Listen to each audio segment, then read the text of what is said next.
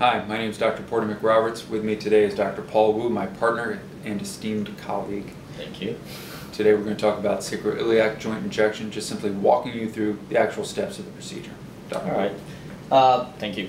So the procedure is pretty much the same. Some paperwork, we're gonna some education, consent that was usually done outside the procedure room in a recovery area. So once that's done, we're gonna have you come here, wheel you into this room, have you on the table, facing down in what we call prone position.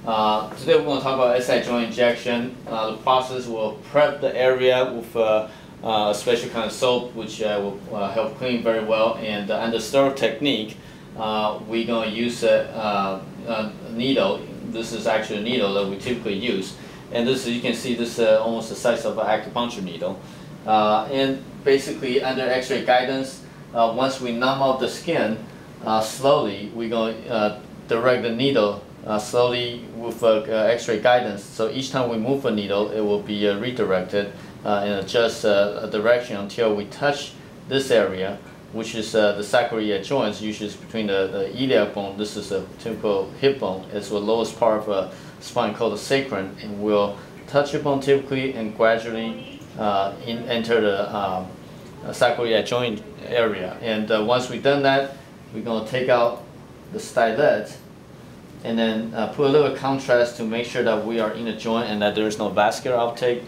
We then go put in some medication, usually steroid for anesthetic, and then once that's done, we take that out, and that's it. And usually take about 5 minutes or so.